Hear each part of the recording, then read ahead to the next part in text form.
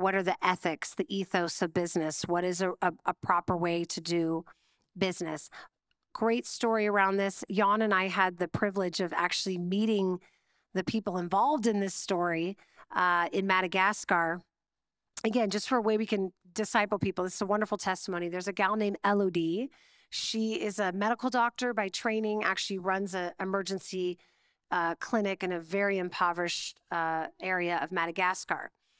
And she was very regular. There's people who come down from the mountains to sell fruit. And there was a gentleman who, Jan, I want to say, was it 7 or 8 hours he rode his bike? Do you remember? Yeah, at least 7 or 8 hours one way to sell these pineapples. So he's down there trying to sell these pineapples to, earn money for his family. And Elodie, she's a graduate of the business school, she was watching this woman haggle with him over the price. And she came up, and she's funny. She's a little firecracker. So she just inserted herself into their conversation, which is great. And she went over there and she said, why are you doing, because she felt convicted, because we know, what is it? A worker is worth his hire. And she saw this woman haggling with her peer, by the way. They're both living in a very impoverished country. Goes over and said, why are you haggling with him about this? That's a good price. That's a fair price. Why would you want to ask him for less? And it was like she'd never even thought. It's just because it was, again, that individual mentality of what's best for me. I can haggle this down. I'm going to get it at a lower price.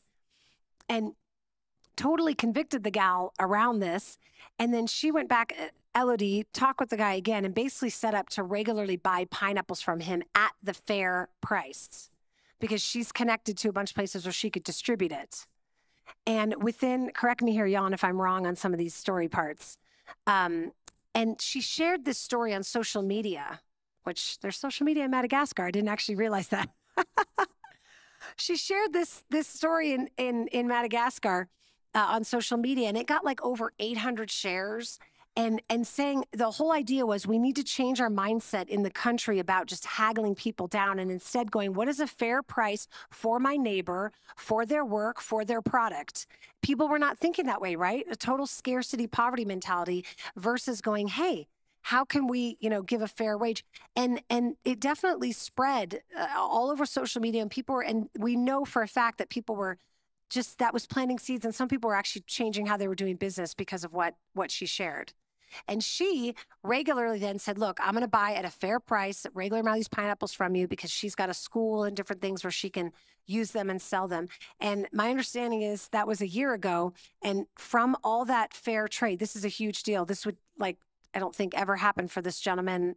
It'd probably take a way longer time. Within a year, he had enough money to buy a cow, which is a huge deal. He got a cow for his family just from the difference of not haggling those few little cents for each pineapple. But again, the ethos there, right, is the principles that we know, right? That the commerce is not just about what's best, getting the best for you, the best deal for me, but what is a fair price?